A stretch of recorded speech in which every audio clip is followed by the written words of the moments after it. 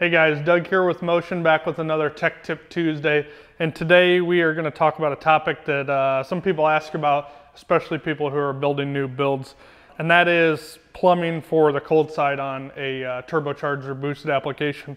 If you have noticed, these intercooler top style intakes have become really popular. And the reason why is the reason why we're doing a Tech Tip today. So when you're laying out the cold side or laying out a turbo setup in general, a lot of times the hot side is the most complicated because you're trying to get the headers out and you're trying to get the downpipes out. The downpipes are really big and the headers are complicated. So the cold side is usually quite an afterthought.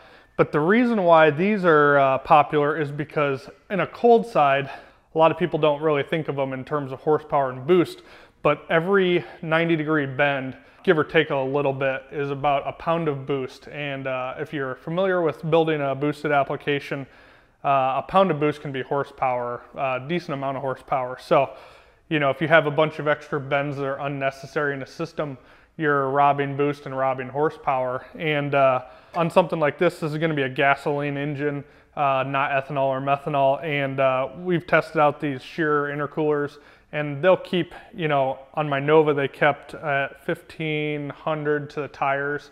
I think the intake air temps were like 101 or something like that, which is extremely low for something making that much horsepower in such a small intercooler. They're really efficient.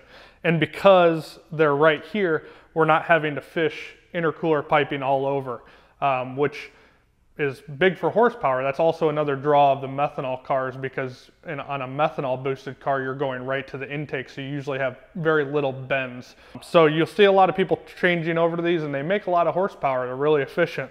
And the nice thing about these all-in-one is they're very low profile. So you can fit them under a lot of hoods if you get a short intake to put them on top of, and then you have very little bends to lose horsepower on. So very efficient. They make a lot of horsepower comparatively to something that runs all the way inside the car and all the way back.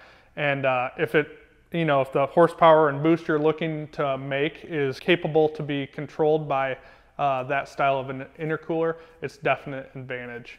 As far as my personal preference on gasoline versus methanol, this is a street car, so I prefer to just run gasoline. You need way less fuel pump than ethanol, especially methanol. Ethanol takes about 30% more fuel. Methanol takes about double the amount of fuel. So way less expensive of a fuel system, and the maintenance is so much lower than on a methanol car. A methanol car, the injectors need to be serviced often. They dry out fittings and O-rings and hoses. You know, you have to change the oil a lot more often. So this is a great alternative if you're building your first combo and it's decent horsepower range that an air-to-air intercooler can't do for you or control. Definitely look at these air-to-water intercools. Less piping and less bends means more horsepower, and it simplifies the overall combo. So if you aren't familiar with these intercoolers, basic concept is it's an intercooler that would either be on your passenger seat or in the front. Water goes in through the core and cools the core, and then air goes in through it. Basically just like a radiator, but we're putting ice water in it, so we ultra cool that air charge. Another awesome part is it makes your piping really simple to make. We made this in a couple hours. Should be all done and ready to go. Thanks for tuning in, guys. I hope this educated you on why you see a lot of people switching to these. There's definitely horsepower to be picked up by shorter piping and less bends. It definitely simplifies the combo. We'll catch you next time. Don't forget to hit that subscribe and like button. Drop us an idea in the comment section below if you have any ideas for our future Tech Tip Tuesday. We'll see you later.